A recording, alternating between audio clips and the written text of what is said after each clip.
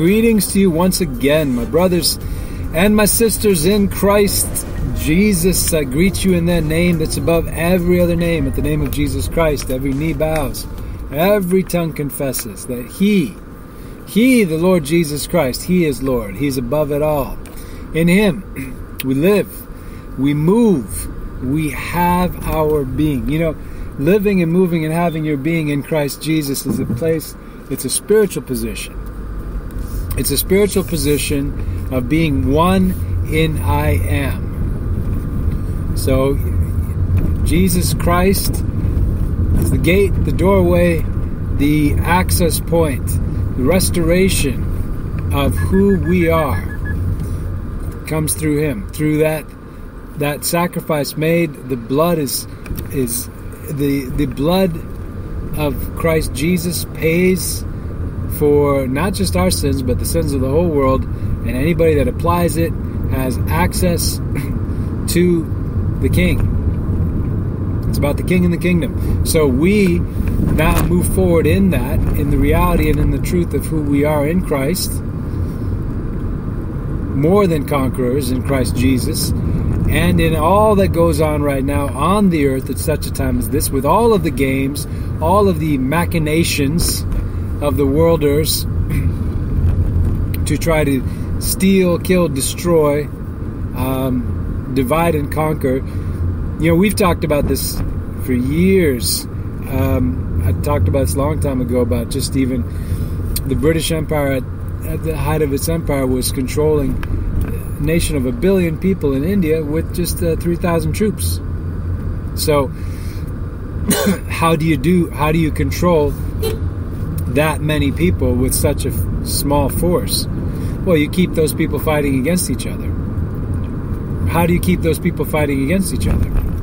Well, you've got to control their minds.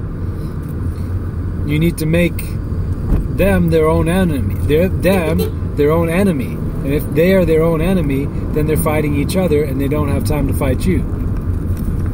And then that 3,000 troops can be used to go and grab the person that may be wising up, the person that has some questions about it, the person that might be a thought leader, the person that might actually show people there's another way to do something. That 3,000 troops can be used to kill off the Bob Marley or the John F. Kennedy. You know, to go get rid of those voices that they don't want out there. Right? That's what those 3,000 troops are. That's what the force is used for. But the psychological component is more powerful than the physical force component, because the mind is what they use to create, and the control of the mind is what they use to create their hell. And this is why when your mind is set free, you have the mind of Christ. When your mind is set, well, what's the mind of Christ? Well, here's part of it. Jesus said, "I'm the way, the truth, and the life." Right? Okay, so the mind of Christ is a mind of truth. Here's the thing about truth. If you love the truth, then whenever you encounter the truth, you're going to go with that, because that's true. Whether it is in line with your predetermined, your prejudices, your assumptions, your dogma, your whatever it may be, it doesn't matter. If you come across truth, well, if it's true, you're going to go with it. That's the nature of truth. So the mind of Christ is also a mind of truth. The filter there is the filter of truth. When you encounter the lie, you reject the lie because you don't want the lie. So, Jesus is the way, the truth, and the life. So there is a way, and it's a mind that is also looking and going with that way. Well, Jesus, He said, "I only do what I see the Father doing." Right? Okay, there's part of the way. I only speak the words I hear from the Father.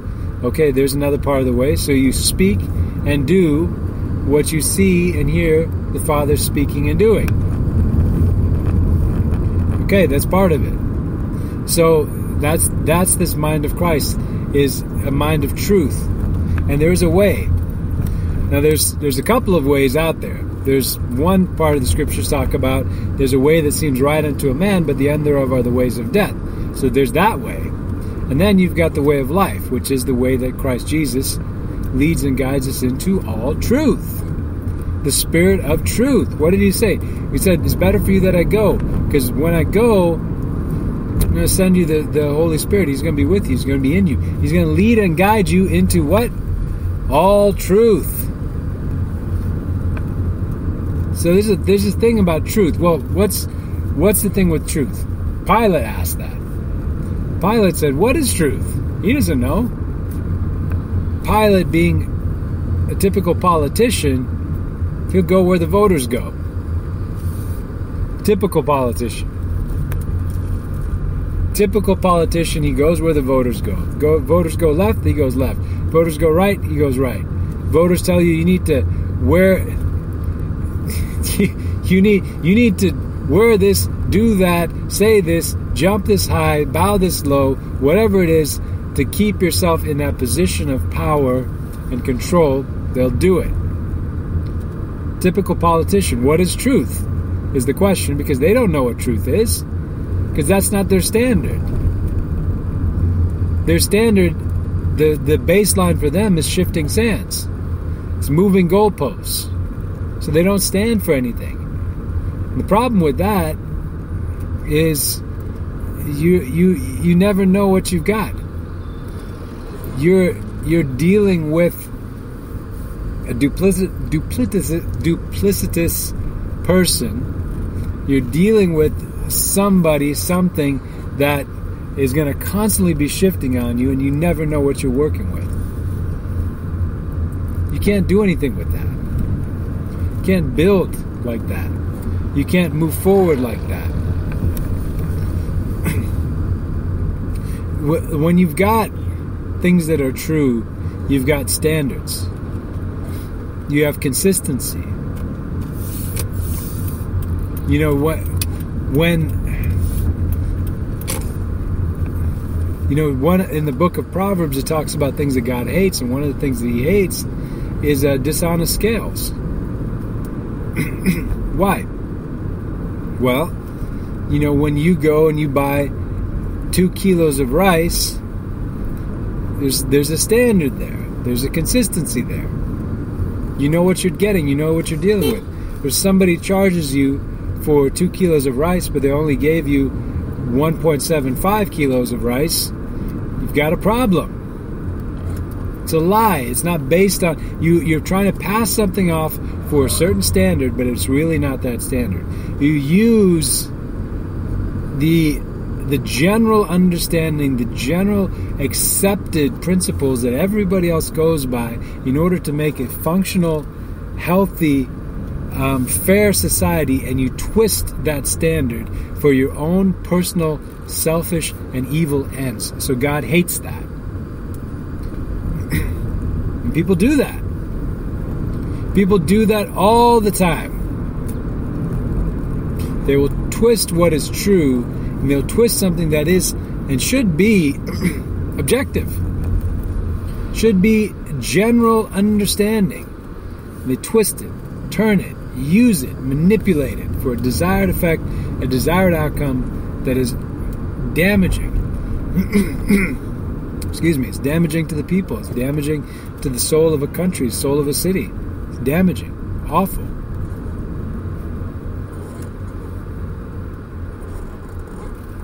No, we need to continue to move forward in this time with what's real, what's true. Because the lie is being increasingly revealed, and that's something that you should also be encouraged by. You should be encouraged by the fact that the lie is being revealed, the lie is being made known. Because before, this stuff wasn't seen, it wasn't so apparent, it wasn't so obvious. Now, oh my gosh, is it obvious. Now, you can see it. You can see it. You can see the control system. You can see the hidden hand. It's not so hidden anymore. You can see the games, the setups, the agendas that are being put forward. You can see how people get taken for a ride. You can see it. You couldn't see it before. Now you can. Okay, now what are you going to do with that knowledge, with that understanding? Are you going to go along to get along? Are you going to be among those people that say somebody should do something? But you never want to be that somebody, right? Somebody should do something, okay? All right, be somebody. Let's hijack their thing. My gosh, how much stuff, how much truth has been hijacked and twisted and turned for a nefarious agenda.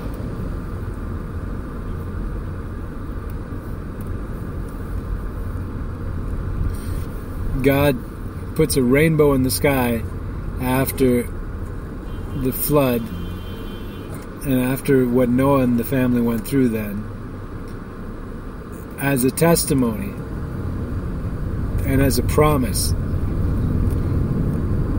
after judgment, mind you, that he wouldn't destroy the world again through water. He wouldn't do that again. And what does the world do?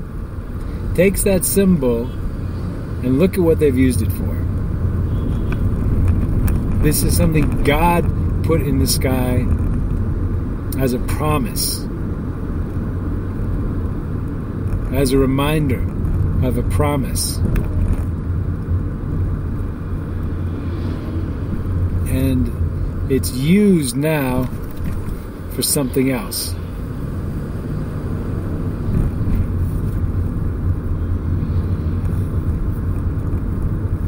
That is the way the devil works.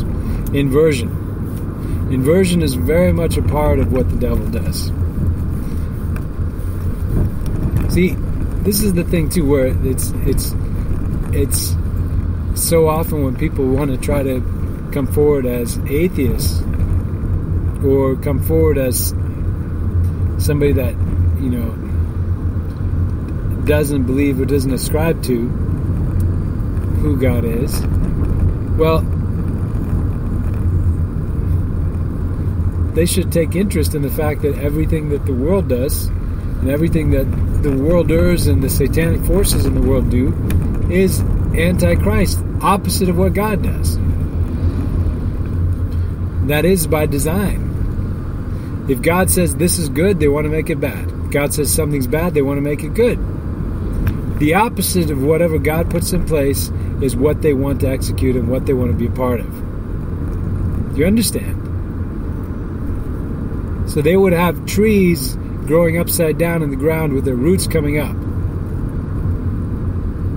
That's a paradise world for them. So something is wholesome and decent, like a family, like monogamous relationships, like respect for your elders, just general good principles to have and to live by. They would want to destroy those. They would want to destroy those and turn them into something else.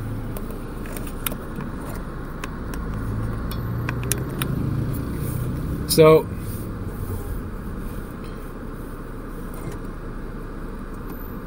because their power is also derived from the inversion. Their power is also derived from taking that which God intends and turning it into the opposite. That generates power for them. So this process right now of the worlders always trying to invert and twist and turn everything. Listen, hold your ground, brothers and sisters. Hold your ground in what's true, what's right, what's logical, what makes sense. Listen, we're the ones with the foundation. We're the ones with the anchors to our souls, so that we don't get tossed to and fro in the storm. We're the ones built on the solid foundation, on the rock of truth. That's who we are. So when they when they're just flopping all over the place, rudderless ships tossed to and fro everywhere, and then they get mad at you, well, let them get mad at you. It's fine. But you speak truth. You be truth. You live truth. You don't have to apologize for what's true and what's real. You don't have to apologize for that. They should be ashamed of themselves. But there is no shame there, because they have a seared conscience. And they want you to join them in that. You know what? What people don't seem to get, but they do get it as they get older. You reap what you sow. It's just how it works. So you go with the world, you go with the way the world does things, you follow that path of the world, you are going to reap death. It's going to come back on you.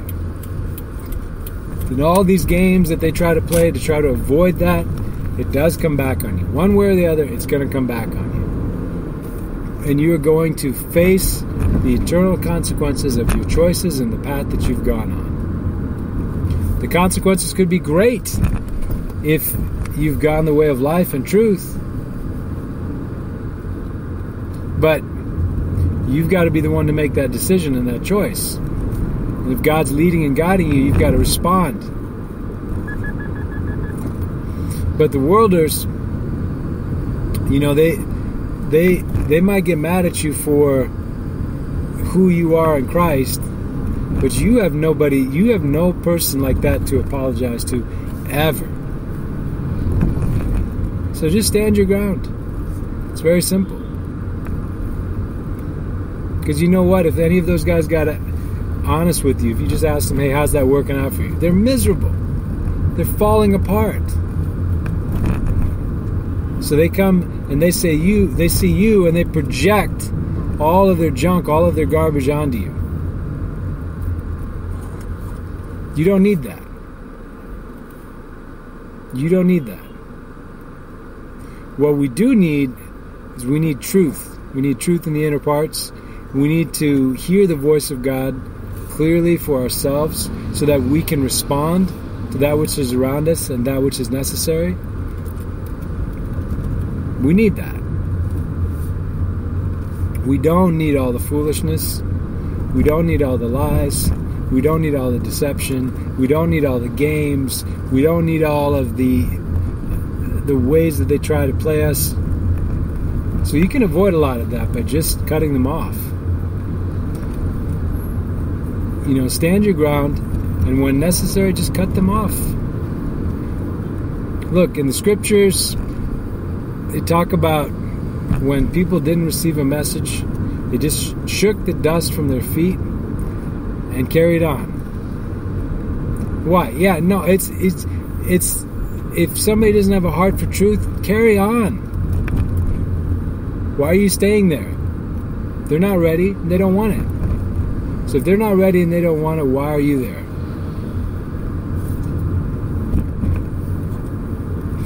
You know, I know sometimes some of you guys just love these people. You want to see something good come, but look, there's God's timing in all of this too. And sometimes you just got to leave things for a bit and come back. And as you come back to it, things will change. But don't waste your time and your energies on that which is the lie, on that which is a deception. Because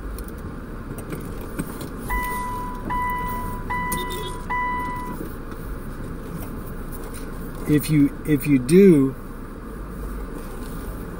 try to play their game, there's just going to be no peace whatsoever. None. There is no peace in their system. There's no peace in their approach. There's no joy in what they do. their idea of, in the world, for them, peace is a cessation of external hostilities. That's not peace. That's not peace. In the kingdom, peace is within, where things have been settled. And when things are settled within, then things can be settled without. Truly. But if they're not settled within, you can't ever settle them without. So, peace won't come to this world without the Prince of Peace. You've got to have the Prince of Peace to have true peace. And they've got to welcome him. And if they choose to reject him, well, it's still his. Because the earth is the Lord's and the fullness thereof. The difference is, he's not going to ask. He's going to come and take that which is rightfully his. You understand the difference? He gives a window for people to get right. And when they choose not to, then the die is cast and things carry on. And it becomes something else. Listen, you don't want to be on the wrong side of this line when certain things come to pass. You want to be in step with the living God. If you can hear his voice today and he's calling you, come unto him.